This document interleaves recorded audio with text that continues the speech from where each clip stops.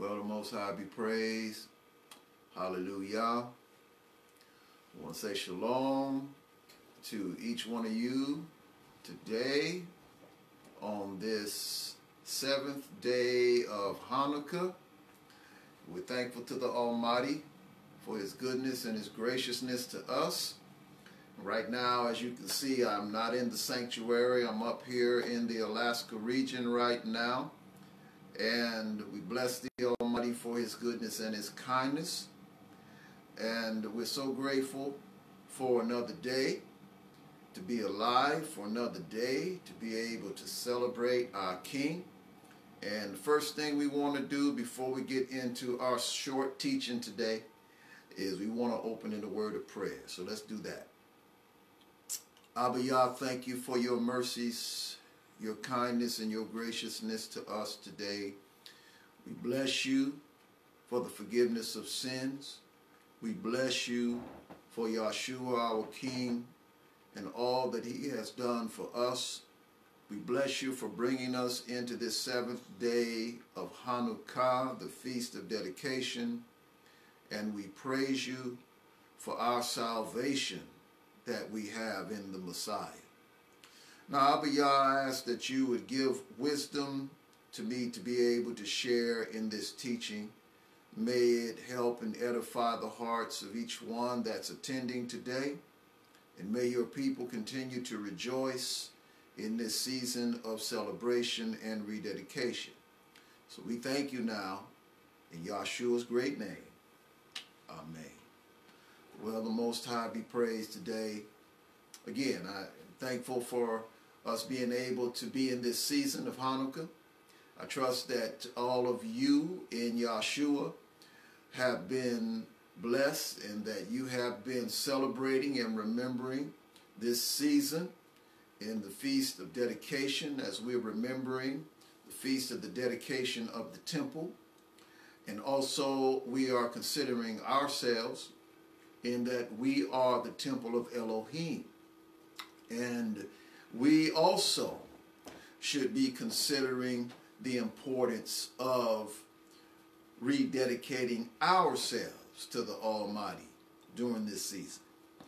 Now today what I want to do, I want to share from a scripture that's just been rolling in my mind and in my heart all week. I've just been hearing it over and over and over again, and I want to talk about it. Don't intend to be very long in this teaching, hopefully 20 minutes to a half hour at the most, Abba willing, unless He, kind of steers us down a path of teaching. Sometimes I don't always know, but we want to be able to communicate with you today from the scripture found in the letter that the Apostle Paul wrote, 1 Corinthians chapter 2, verses 4 and 5. And I may read through the verse 7, but verses 4 and 5 of chapter 2 of 1 Corinthians are the verses that I would like to focus on.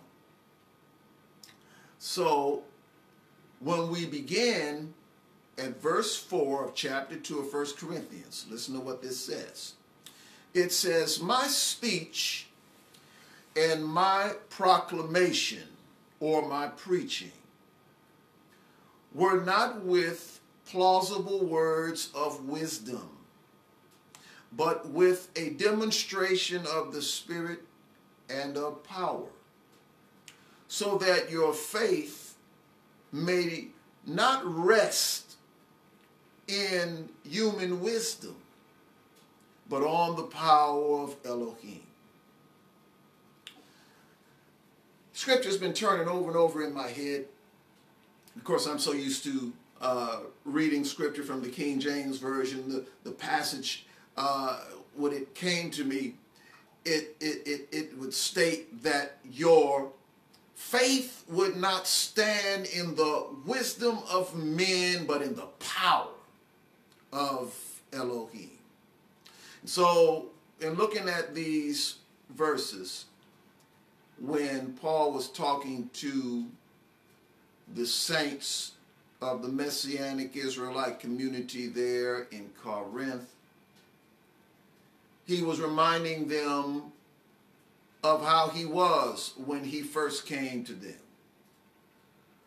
And he said that I didn't come to you with the wisdom of men.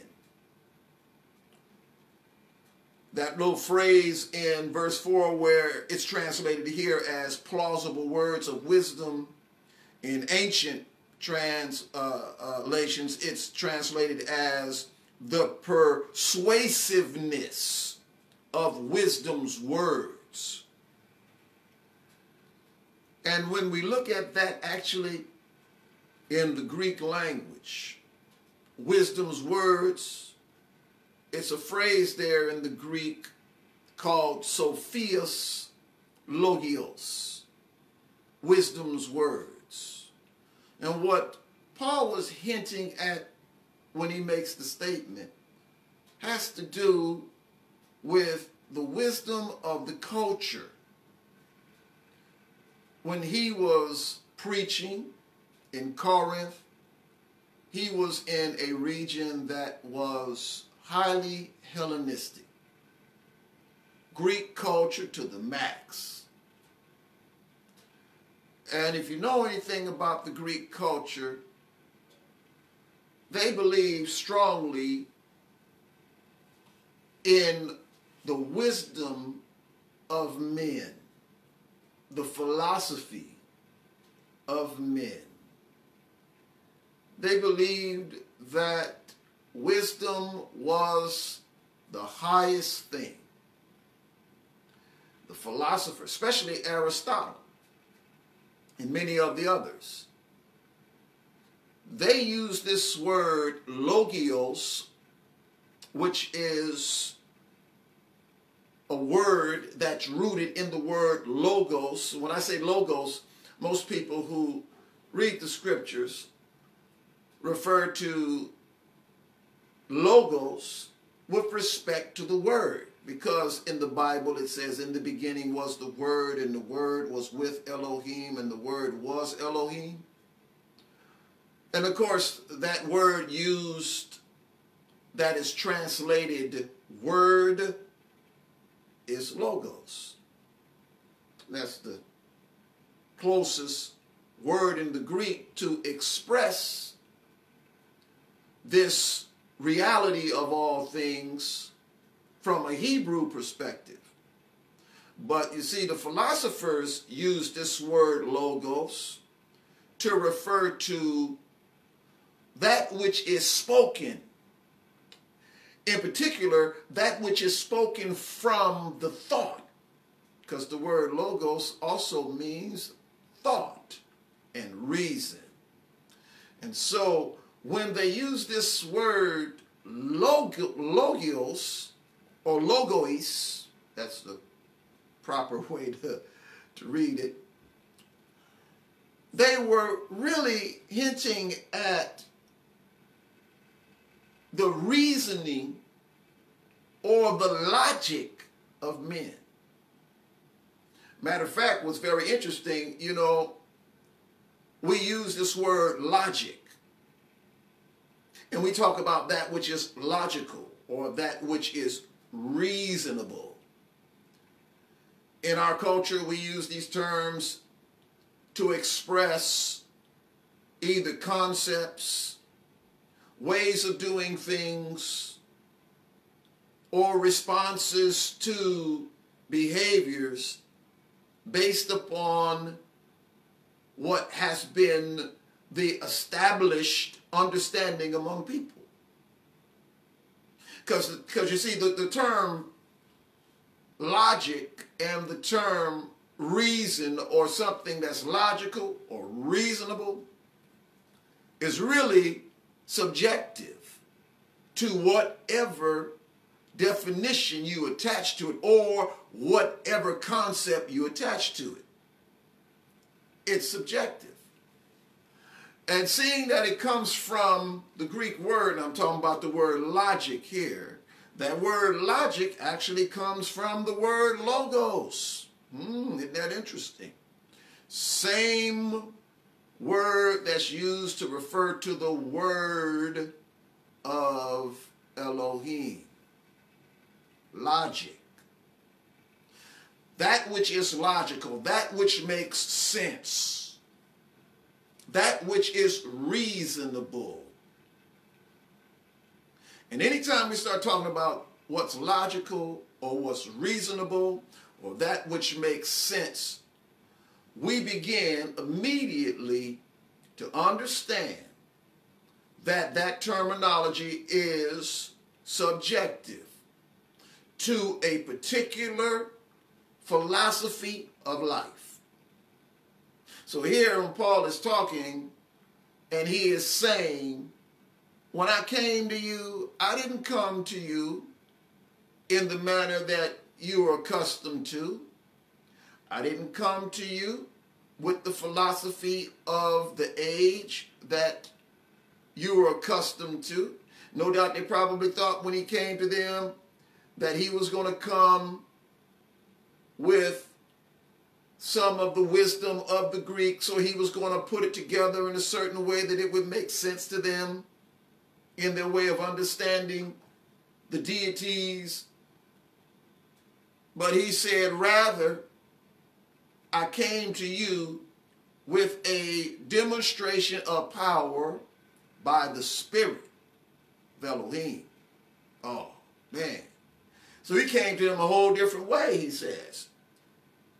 And he said, this is the reason why I came to you, not with enticing words, not with persuasive philosophy, because I know y'all already accustomed to that.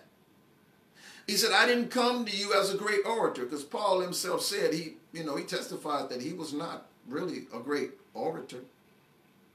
He was not one of those preachers in my imagination that knew how to put it together in such a way that would touch the emotions of people and excite them to a degree where they would be in awe. That wasn't Paul. He wasn't concerned about how to be able to speak in such a way where he would elevate and bring down the tonations of his voice so that people would recognize how great of a speaker he was. Maybe like Apollos. Apollos was a little bit better on that. Paul said straight up, he said, listen, I didn't come to you like that. I came to you in demonstration and in the power of the Spirit, and this is why. Because I did not want your faith in Elohim to stand or to be resting and founded on the wisdom of men, human wisdom. He said, I didn't want your belief, your faith, to be rooted in a philosophy. He said, I wanted you to understand that your faith, the foundation of it, is built upon the power of the Most High. That your faith is built, it's resting on, it's established by the demonstration of Elohim's power. He said, when I came preaching the Messiah, Yahshua, to you, I told you who he was. I told you what he did. And just in case you had any doubts about this power, just in case you had any doubts about the way in which we presented the prophecy of the scriptures and how we use the scriptures to confirm and validate the fact that Yahshua from Nazareth is indeed the Messiah, the power of Elohim was demonstrated among you. The sick were healed among you. Those who were possessed with evil spirits were freed, and they were now normal. He said, I didn't come to you trying to use the vain philosophy of the age to try to get you to embrace this word that I was preaching. He said, but the power of Elohim, the dunamai, this is the Greek word for it, of Elohim is what was demonstrated so that your faith might have a foundation that's not like everyone else's. Now, when I looked at this, and especially thinking about the time period that we're in right now in this season of Hanukkah, and how we are rejoicing in Elohim and remembering the mighty miracles of Elohim, remembering what he has done for our ancient fathers, how he preserved our ancient Judean Israelite ancestors, and by doing that, he preserved the promise of Yahshua coming into the world. Because after all, you got to accept this truth, that when the Judean Israelites were faced with the possibility of being annihilated because they chose not to embrace the deities of the Greeks, they were going to be annihilated as a people. You know that if there were no Judean Israelites to continue the worship of Elohim, then that means that our Messiah, Yahshua, would not have had the possibility to come into this world. That's a reality, and that's something that no doubt Hasatan, Satan, wanted to see accomplished. He didn't want the Messiah to come. And even though the religious leaders of that time in the 2nd century BCE, even though the religious leaders were corrupt, to allow a pagan to come into the temple grounds of Elohim and erect a statue of Zeus, yet the Almighty still, in his sovereignty, touched many to go against the edict of King Antiochus and preserve the faith of Israel, and trusted in Elohim to be able to recover the temple and continue with the worship of the Most High Yah. See, the thing about this is that the whole system of the Greeks being to take over the religion of Israel, being to come and bring them under the dominion, the religious dominion of the Greeks. Since that was their aim, that was their goal. The Most High could not let that happen. And the way that the Almighty did it was simply by signs and wonders and miracles. Because he wanted his people to realize that the recovery of the temple was not through the mighty power of those small guerrilla bands in Israel. Because, you see, the Greek armies was a massive army. Antiochus had a massive army. Thousands and thousands and thousands. And here you had these small Judean Israelites with their guerrilla warfare that they had organized amongst themselves to fight against this massive Greek army. But as is noted over in the book of 2 Maccabees chapter 10, when you read in there in the first verse, it says that Maccabeus and his followers, it says Yahuwah being with them. See, that's what made the difference. Yahuwah was with them, and because Yahuwah was with them, they were able to recover the temple and keep the faith of Israel preserved. All of this occurred because of the might and the power of Elohim. See, our faith is not based upon a philosophy.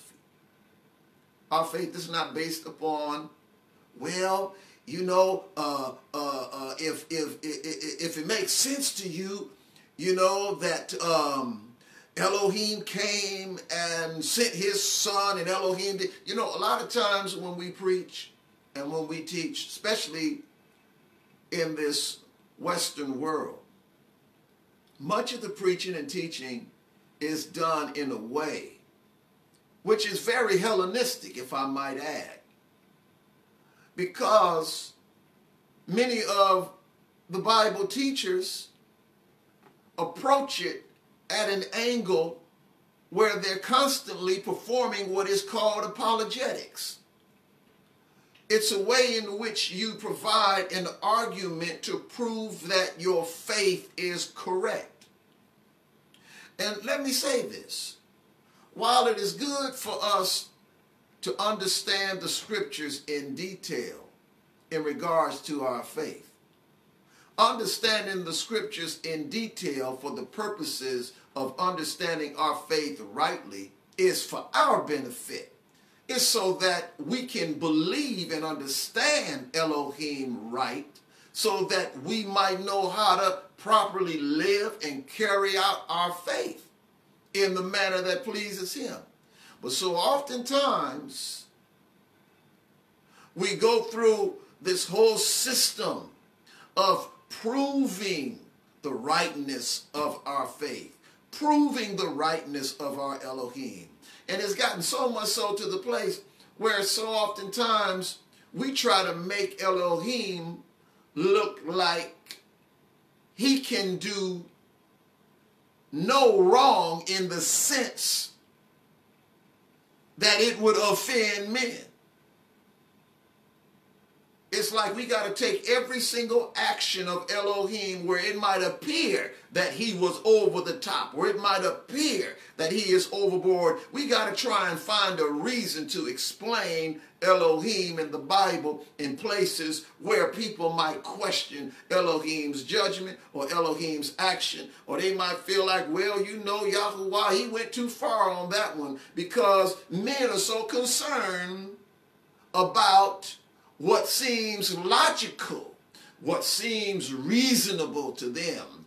And if they feel like Elohim is not reasonable, or if Elohim is not logical in his actions, his activities, or even in his commandments. I mean, now, you know, the whole Western Christian system, in their beginnings, we going back, say, to the 4th century, when what came to be known as the Catholic Church came to the scene, they began to remove and get rid of the necessity for keeping the commandments of Elohim by using logic.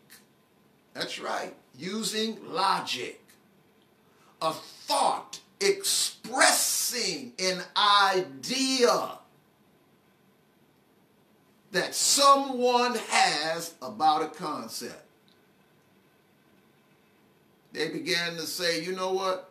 We don't need to keep Passover. You don't need to keep Passover anymore. You don't need to do all of those things that are Jewish. Why? Because first of all, the Jews rejected Yahshua. This is their reason. This is their logic. The Jews rejected Yahshua. So now, since they did that, you know, we don't need to follow those things, because Elohim's not with them anymore. And Elohim has fulfilled all of those things that those commandments point to. They use a spiritualization of the commandments of the Most High to invalidate the keeping of the commandments through logic. Through what the Greeks call this logos, that which is spoken from the thought of a concept, the reason. And when Paul came, he said, I did not come trying to give you a philosophy or a system of apologetics. I didn't come trying to tell you why you should believe in predestination or why you should believe in the Trinity in comparison to a oneness concept. He said, I didn't come preaching to you, trying to philosophize and make you understand, or to try to appeal to what you already know so that you can embrace this Elohim that I'm preaching. No, that was the MO of the Roman Catholic system. They were the ones who began doing that. But what Paul said, I came to you with demonstration and in power. Paul said, all I did was come to you and told you what the prophet said about Yahshua. And I told you how Yahshua fulfilled it.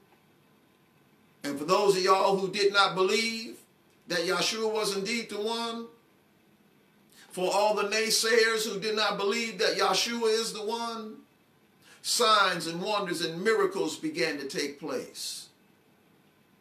All of those who had negative things to say in regards to the message that I preached, the power of Elohim was demonstrated to close their mouths. And you see, today, we have to understand that this faith that we embrace, although it is logical, from the perspective of Elohim, it's logical. From the perspective of the wisdom and the prophetic word of Elohim, it's logical. From his angle, it's logical to us. To the world, it's not logical. Because the world can't understand how Elohim can come into the world, impregnate a virgin, and then bring forth the Messiah, who is called the express image of Elohim. The world can't understand that in this age in which we live, because they have embraced this idea that man is the measure of all things. It cannot embrace an idea of spiritual merging with natural and producing Mashiach. No, it don't understand that. It can readily embrace only that which is tangible, only that which comes from evolution, only that which can only be seen, touched, felt, heard. But the intangible, no, it wants to bypass that. And so our faith that we have, it's still based upon the power of Elohim. There's some in the world today, when you start talking about the supernatural, when you start talking about what Elohim can do, when you start talking about the fact that there's prophecy that's been put out, there's prophecy that Elohim has made known. When you start talking about the prophecies of Elohim, people begin to say, oh, that's just a bunch of legends. No, it's not a bunch of legends. But guess what's going to happen? Not long. Elohim is going to cause all of those prophecies that men might call legend, that men might call fables, that men might call fantasies, all of that stuff that men mock at is going to soon roll itself out in time. And everything that's prophesied in the scriptures is going to indeed come to pass, and the naysayers are going to have to bow the knee to the Messiah. The naysayers are going to have to understand that everything that they believed on, because they trusted in the philosophy of the age, they trusted in the wisdom of men, because they could not embrace the supernatural power of Elohim, they're going to have to bow down to. I want to read verse 6 and 7 of chapter 2 in 1 Corinthians, because Paul here begins to add a little bit to what he said. He wanted to make it plain that he came preaching and operating in the demonstration and power so that the foundation of their faith would not be in the wisdom of men, but in Elohim's power. That's where our faith needs to reside. Some people are so caught up in the fact that they want to act like, well, you know, there's only so many books in the Bible, and if you believe that there are more books in the Bible, then you're a heretic. We've got so many people nowadays that are so caught up in the whole deal of trying to cause those who don't believe in their particular position or their particular philosophy about the Bible, its translation or its transmission. They want to demonize everything that's not like their perspective. Instead of teaching people, our faith doesn't rest in the philosophy of men. Even if it is a religious philosophy, our faith doesn't rest in it. Our faith rests in the power of the Most High. But let me read this in verses 6 and 7 as I wrap this up. 1 Corinthians chapter 2, verses 6 and 7, immediately following verse 5. It says, "Yet among the mature we do speak wisdom." Paul said, even though we don't want your faith to be hinged and your faith to be founded in the wisdom of men, we want you to know that we are still speaking wisdom. Though it is not a wisdom of this age. Catch that? Paul wanted to make it very clear to those folk he was talking to, the wisdom that we talking about, it ain't the wisdom of this age. He says, look, believer, you need to understand, as soon as you see somebody coming with a view and a philosophy that is against the scriptures, you need to put a hand up to it. You need to back that thing up. You need to understand that, listen, it is not acceptable for us. The wisdom of the age is not acceptable for us. Now, yes, Paul was saying these things in the first century. 1900 years ago, roughly, he was saying these things. But the nuts and bolts of what Paul was saying is no different today. Just as the spirit of the age in which we live today is still as Hellenistic and Greek culture, even though they don't want to call it that, it is still as much Greek cultured in its way of understanding the philosophy of life as it was in the first century. And so today we say this wisdom we speak is not the wisdom of this age. It's not the wisdom of this culture. Nor, and I'm going to continue to read, or of the rulers of this age. In other words, the wisdom that we preach is not based upon the kings and the government and the systems that exist in our world, who are doomed to perish. So let me tell you something. Philosophy of this world, philosophy of the educational system, the philosophy of the religious system that is tied to an idea that somehow Elohim has two people in the earth. Let me be quite frank, because we've got a whole lot of mess going on right now in and around us. Almost a couple hundred years ago, there was a religious concept that came on the scene called dispensationalism, and it proposed that Elohim has two covenant peoples, one called Israel, the other called the church, and that Elohim is doing two separate things with these two peoples that are his, that he has two programs going on with it. Now, those who believe this idea and who do not believe that Elohim has only one covenant people in the earth, especially in this country, have found themselves believing that Elohim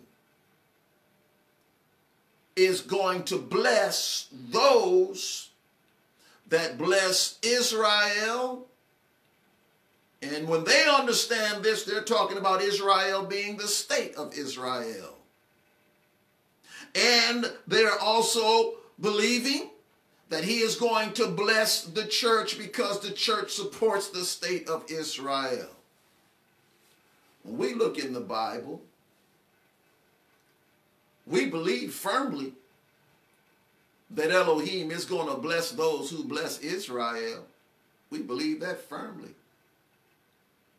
We believe that Elohim is going to bless his covenant people. We believe that firmly because you can't change the scripture.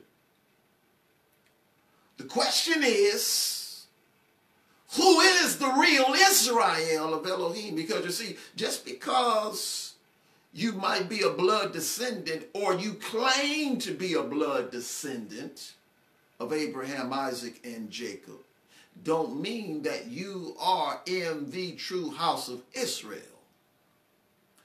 Paul made a statement, and he was the one who said, not everyone that says that they are Israel, that they are of Israel is Israel.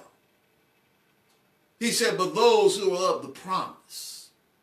When the Bible talks about the promise, he's talking about those who remain in the covenant.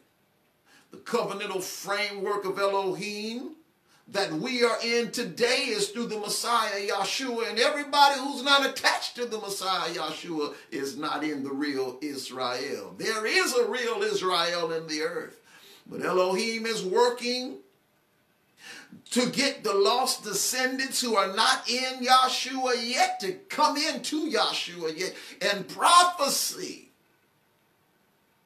words spoken by the prophets, is still out there. Well, Elohim said that he's going to recover. He's going to wave his hand the second time, and he's going to recover his descendants that are in the many places scattered. He talked about from Assyria and in Egypt and Pathros and Cush and in the islands scattered. He said all of the places where they're scattered, where they are worshiping other deities. He said, I'm going to bring them out of their uncleanness. He's going to do it. And he said he's going to bring them back into the fold. He still only has one covenant people. But the problem with those who believe that Elohim has two covenant people is this. When you begin to identify the church separate and distinct from Israel, and you begin to say that the church is attached to a particular nation, because you got many in this world who believe that the United States of America is a Christian nation. And I'm very bold in my declaration to say that the United States of America is not a Christian nation. Never has been, never will be. There's only one nation on the planet, and that is the house of Israel and the Messiah that Elohim is in covenant with, and every human being on the planet is to come into that. Now, the United States of America has been greatly influenced by the Bible. It has been greatly influenced by the Christian religion. Don't get me wrong. I'm not, don't get it twisted. I understand the history of this country quite well, probably better than most. I'm just willing to see it for what it is and what the prophecy of the scriptures have declared it to be. But what we must understand is that this country, the United States of America, is a part of the beast kingdom. And that's a reality that most believers don't want to accept. They have an allegiance to this country as though the country itself was indeed Israel. And it is not. And when we understand and see what the country is for itself, and I'm not saying that it's a bad place or seriously bad place in comparison to other countries. It is what it is. It's a part of the Babylonian, Roman, Edomite system. It is what it is. So it's not a surprise that everything that goes on in it and that the governmental system that exists in it is tied to a Roman and Greek-based philosophy. It is what it is. The problem is that we have many believers who do not wish to embrace that truth. And as a result, it has caused much division in this country because you have a select group of believers, Western Christian evangelicals, that believe so strongly so that they want to have righteousness legislated in a country because of the opportunity to be able to vote. Yes, we're to always be salt and light, but we cannot legislate righteousness, and we must understand that every governmental system in this world is under the authority of the beast kingdom. Now, I know that's a hard pill for many to swallow, but for those who have an ear to hear and a heart to receive, it's important that you receive this so that you'll know how to relegate your religious ties. You need to make a distinction between the house of Israel and the Messiah and the nation that you live in. When you merge the two together, then what happens is that you bring about confusion and you want to cause things to happen that Elohim don't have anything to do with. And so what we got going on right now, we got many brothers and sisters. I call them brothers and sisters because they believe in the Messiah, Yahshua. Anyone who believes in the Messiah, Yahshua, is my brother and my sister. But I have some serious differences of opinion and theological positions when it comes to how people see this country and how people see the people of Elohim. And what we need to understand is that with what's going on in the nation and many of the so-called prophets that have been prophesying about the election, prophesying that Mr. Trump is going to have another term and all of that. I mean, prophesying it like as if the Most High just dropped it down. And now some of them are having to apologize for what they have stated. Now, as far as I'm concerned, I'm neither Democratic nor Republican. So it don't make a difference to me.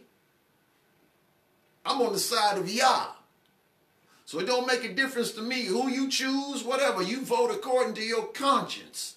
But the problem remains is that when you have religious leaders that are prophesying, putting word out to the masses on radio, TV, and then when it doesn't happen, they have to go back and retract it.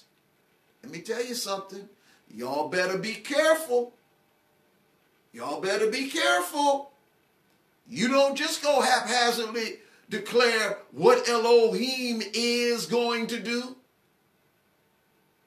with all surety, and then all of a sudden when it doesn't happen, you have to go back and retract it. You just lost your credibility. But those who do these things do it because they already have a preconceived theological perspective and religious construct on how they see the country that they live in and the people of Elohim.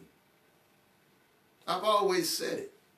A person's theological perspective has a whole lot to do with how they understand the Most High and how they understand Scripture. But for those of you who believe in trying to always be down the middle of the road, to try to always hear the Almighty, because let me tell you something. I believe in the prophetic. I've been raised up around the prophetic. And I know the real from the false. I know the shenanigans from that which is real. I don't know about everybody else, because I know how the Most High has worked to bring his confirmation into my life through those prophets and apostles that I've been around and that I've come up under. I know the real, but there are many who don't know the real. You see, you don't just go and put word out unless it is truly indeed from Elohim. We don't go and prophesy guessing because we want to see something happen so bad. I'm telling you, the Most High is trying to help his people to come to the place of truth. But let's understand something. Let's understand something. See, when we begin to do these things, what happens is that the faith of many people becomes disturbed. Right now, there are many people whose faith has been shaken as a result of not seeing these prophecies that many of these evangelical prophets, so-called prophets, I don't know what to call them, because the Bible says that if a person prophesies a thing and the thing don't come to pass, then they have not heard from Elohim. They're not a prophet of Elohim. So you take the information of the scripture and you deal with it however you want to deal with it. But the point of the matter is, many people are having their faith shaken as a result of what others have declared. But my word to us is that you understand that when Elohim moves, you don't need to make something happen. Elohim don't need my help. He don't need your help. He don't need anybody's help to move in power and might. He can do it all by himself. But the thing that the Most High requires is that we be submissive and obedient to his commandments. Most important thing to the Most High is that we learn how to fear him and keep his commandments. But with all of this stuff and this junk that's going on right now, it's brought so much confusion that you've got neophytes, immature believers that are listening to these so-called prophets, going out and causing havoc in the community, going out and doing things to the destruction of others because they want to make something happen that somebody prophesied. It's a dangerous place to be in. But my word to us is, may your faith not stand in the wisdom of men. May it not stand in the logic of men. May it not stand in the philosophy. It don't matter whether it is the philosophy of the humanists. It don't matter whether it's the philosophy of the capitalists. It don't matter whether it's the philosophy of the evangelical community. Yes, I said it. Your faith is to be in the power of Elohim and his word. Keep his commandments. For those of you who want to know the right path, who want to know what to do in these confusing times, bury your face in the word. Read the commandments and keep the commandments. Let me tell you something. Over in the book of 1 John, it says, by this we know that we know him. Because in this day we need to know Yahshua. How do we know him? How do we know him? By this we know that we know him.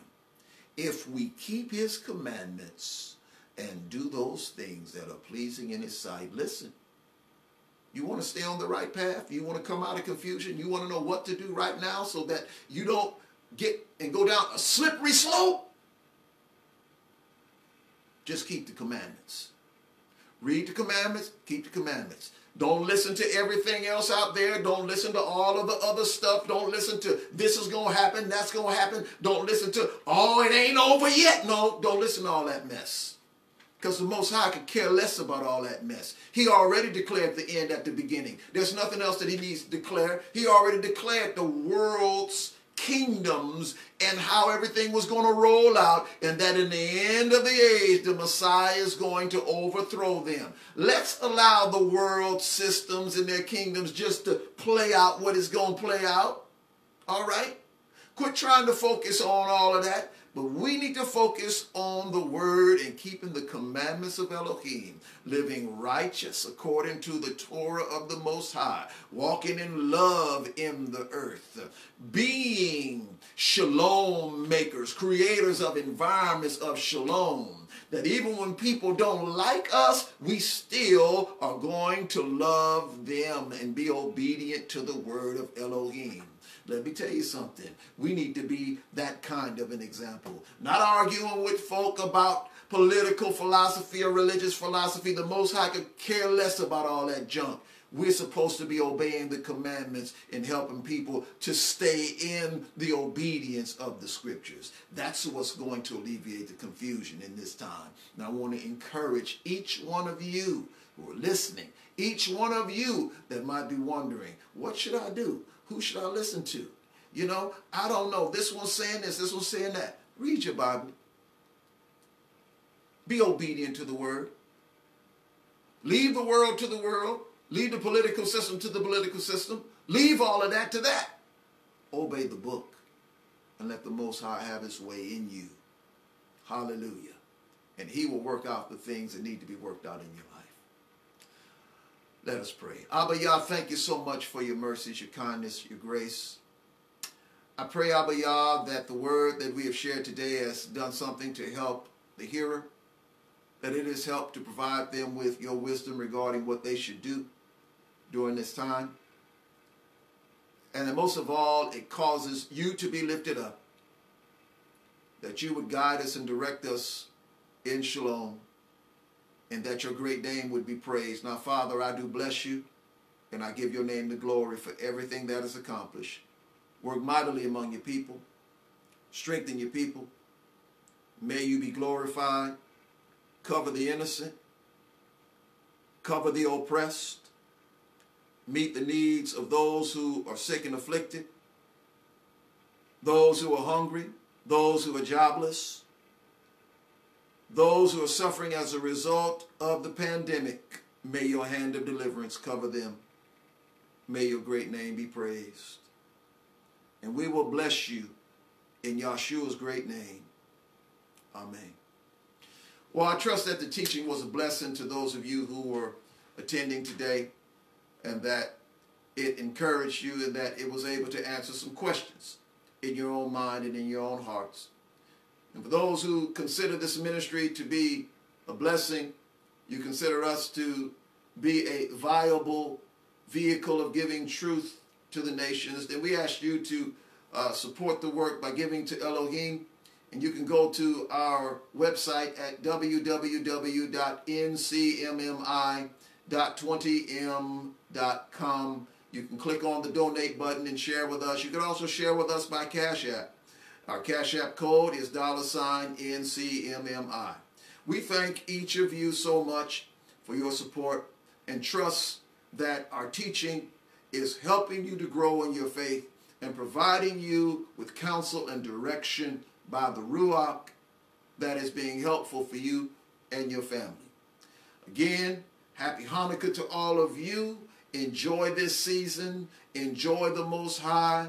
And give thanks for his mercies, his kindness, and his miracles. And remember, don't let your faith rest in the wisdom of men, but in the power of Elohim. Shalom.